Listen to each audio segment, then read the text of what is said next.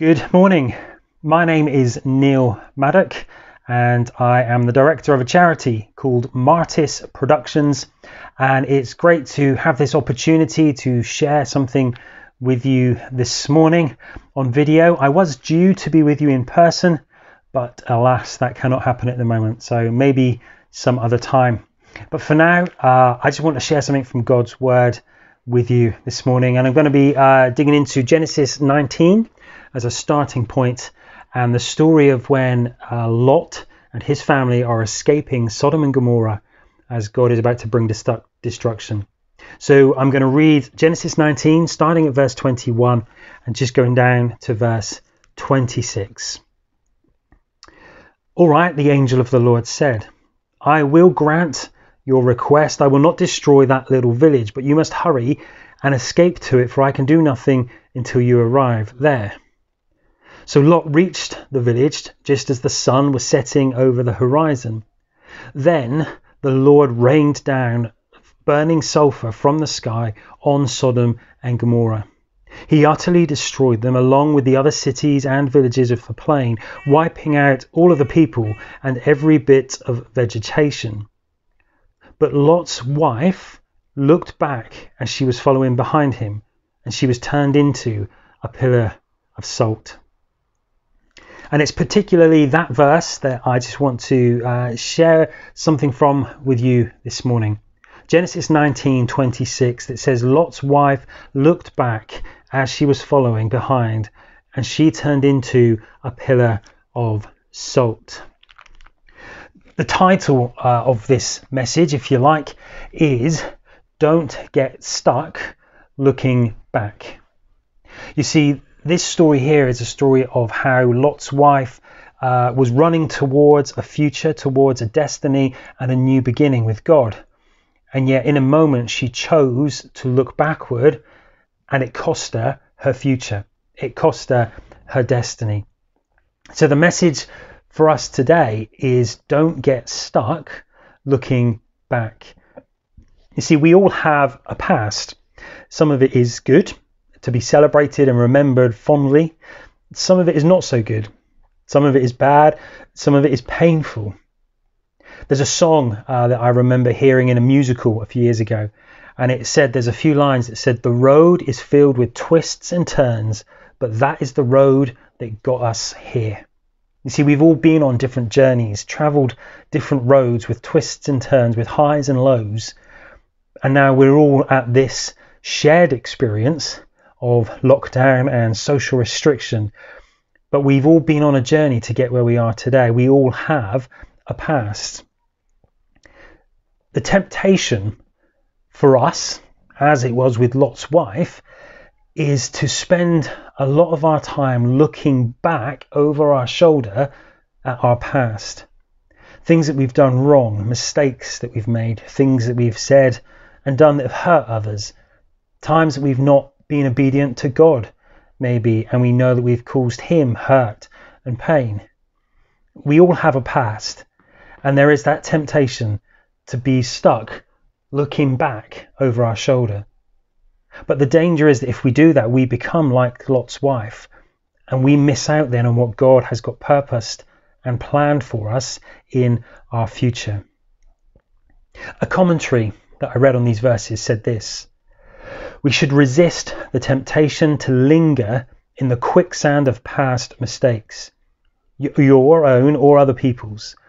When you get bogged down in the past, you miss what God has for you here in the present, and you fail to see the connection to the future. You see, looking back can destroy us and mean that we miss out on all that God has got planned for us in our future. It's important that we address our past. It's important that we take time to glance back to see where there are things that we need to deal with, things that we need to address, so that we can strip off those things and run the race that God has called us to run. You know, we can't change the past. Things have happened. We can't go back and magically make them different. But what we can do is deal with those things, address those things, strip them off so that they are no longer weighing us down.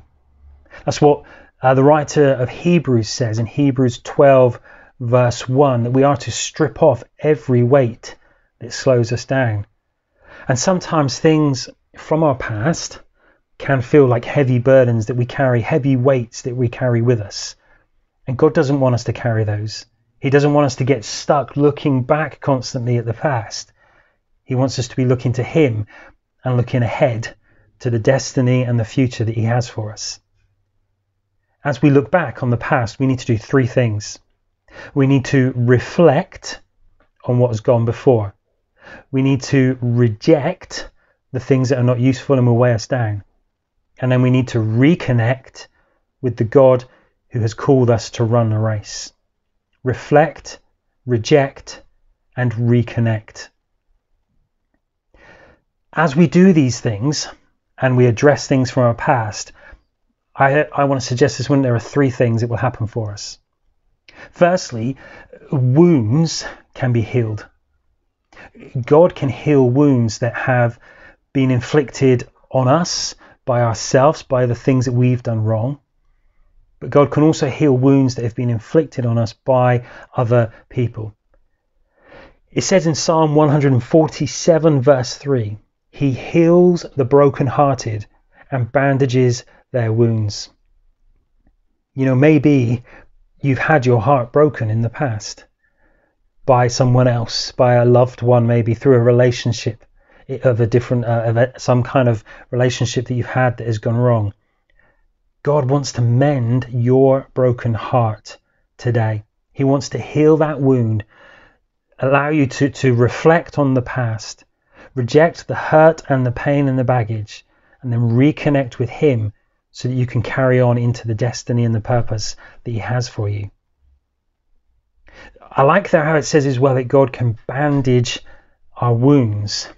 And it reminded me of a time when I had a cycling accident. I was knocked off a bike back in 2013 and I damaged my hand, and it got put into a cast and bandaged up.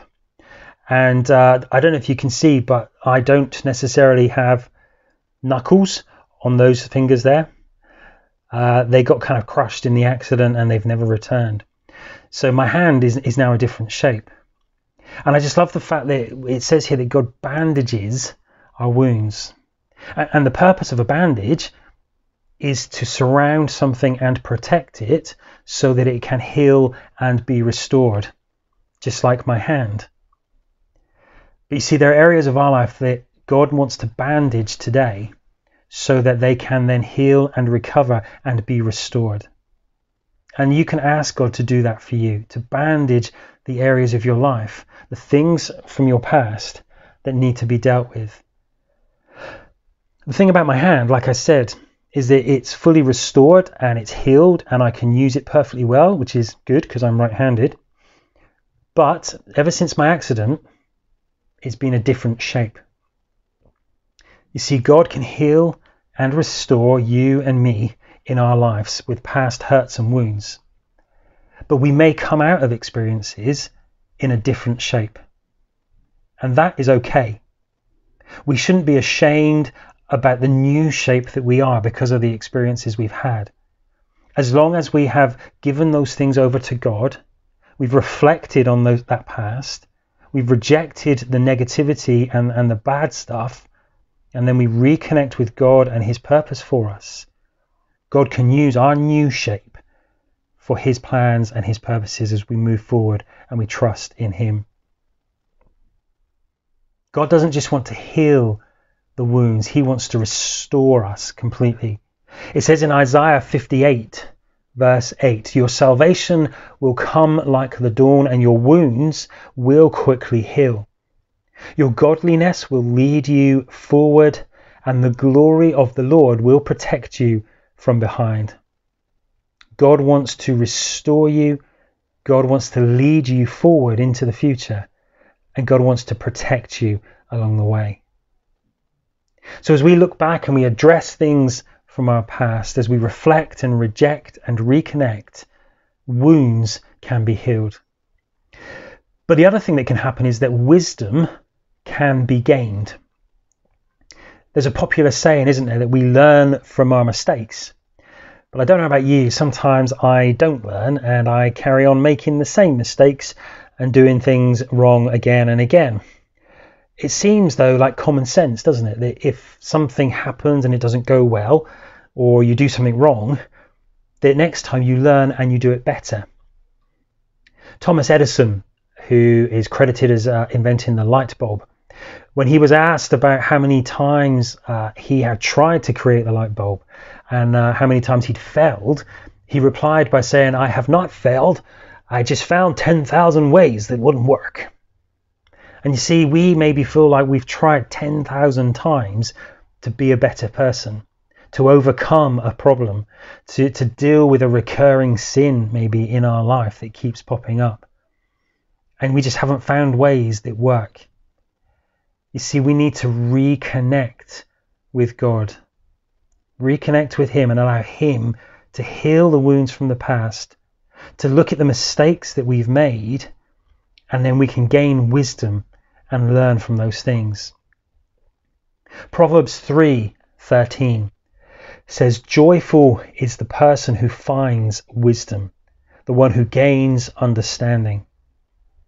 And as we reflect and reject and reconnect, it's important that we find wisdom, godly wisdom, that will lead us forward, that will stop us from constantly looking back at mistakes we've made and wondering why and going over those same mistakes. But instead, as we get wisdom, we are better prepared to move into the future and all that God has in store for us. We gain more understanding of who God is, of how He works, and of ourselves, and how we need to respond to God to be better people, better followers and disciples of Him.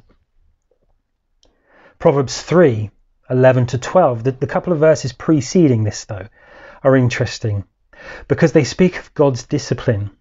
And it says this: "Do not reject the Lord's discipline. Don't be upset when He corrects you, for the Lord corrects those that He loves, just as a father corrects a child in whom He delights."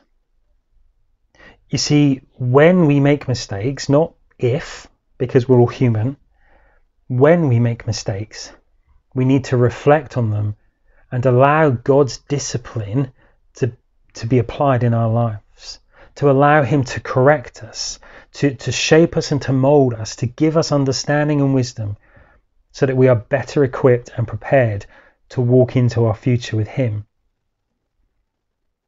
Then we don't get stuck looking back at our past mistakes, wondering what's gone wrong, wondering why we haven't changed.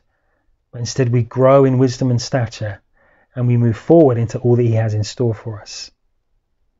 I came across this great quote. It's an anonymous quote, and it simply says this: "Don't carry your mistakes around with you. Instead, place them under your feet and use them as stepping stones." See, I love that idea of taking a mistake that we're holding on to from our past, taking it, addressing it, dealing with it, then laying it down before us and using it as a stepping stone into something more and into something else that God has for us. You know, the Apostle Paul, he pressed on. He speaks about pressing on in Philippians 3 to reach the end of the race. He says that he hasn't achieved perfection. He presses on to possess that perfection for which Christ Jesus first possessed me. I focus on this one thing. And you remember what he says? Philippians 3:13. "Forgetting the past and looking forward to what lies ahead, I press on to reach the end of the race." This morning, don't get stuck looking back. Reflect, but then reject the stuff that needs to be left there and reconnect with God so that, like Paul, you can forget the past. You can look forward to what lies ahead and you can press on in your race. Finally, this morning, wounds can be healed. Wisdom can be gained. And I want to say that weaknesses can be transformed. You see, we all have weaknesses. It comes with being human, unfortunately. But if a weakness keeps us from moving on into God's purpose and plan for us, then again it needs to be addressed, it needs to be dealt with. We're not all meant to be great at everything. We're not all meant to be the best. That's what the body is about. We're not all meant to be hands. We're not all meant to be feet. We're all not meant to be eyes and noses, etc. We're all different. We don't have to be great at everything. But if there's an area of weakness that is more about a character flaw or something in us that leads us to not pursue God, that leads us away from God, if anything, then that weakness does need to be addressed. And we need to allow God to transform that into a strength. We have wrong attitudes, we have bad habits, recurring sins, and God wants to address those. He wants to get our attention and for us to take time to reflect on those so that we can then reject them and reconnect with Him. The American author Max Lucado, he said this. He said that God loves you just the way you are, but He refuses to leave you that way because He wants you to be just like Jesus. You see, God wants to transform our weaknesses so that we are more like Jesus Christ. Again, the Apostle Paul, he wrote about boasting about his weaknesses in 2 Corinthians 12. He said that my grace is all you need. My power works best in weakness. So now I am glad to boast about my weaknesses so that the power of Christ can work through me. That's why I take pleasure in my weaknesses, in insults and hardships and persecutions and troubles that I suffer for Christ. For when I am weak, I am strong. Look at what Paul says there. He says, in my weaknesses, in my insults, in my hardships, in the persecutions, and in the troubles. See, all of these things sound like a list of things that could well keep us looking back to our past. Times when we've been insulted and we've had hardship and persecution and troubles. They can keep us looking back over our shoulder. And like I said at the very start, the risk of us doing that is that we miss out on all that God has got for us in our future. We need to reflect on the things from our past. We need to reject the stuff that is going to hold us back and weigh us down. And we need to reconnect with the God who has our future in His hands and who calls us to run a race with Him. So don't be like Lot's wife. Don't get stuck looking back at the past. Today, make a decision. Say to God that you want to address the things that need to be addressed from your past. You want to strip off those weights. And you want to run into the destiny and the purpose that He has for you. Let me pray for you. Heavenly Father, thank you for your word. And I pray that today, as we have shared this, as we have listened, that Father, you will speak to us. Father, show us the things from our past that need to be addressed. Father, help us to make that time to reflect on things that we have gone through, things that have happened to us, mistakes that we have made.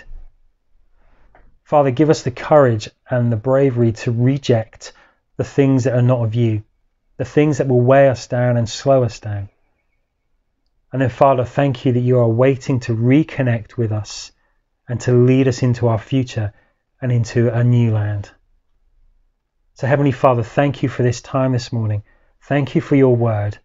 And I pray that it will now work in the lives of the people that have heard this message today. And you will meet with them in a fresh way. In Jesus' name, amen. May God bless you. And again, like I said, I hope to maybe meet you all in person one day. But for now, take care. Bye-bye.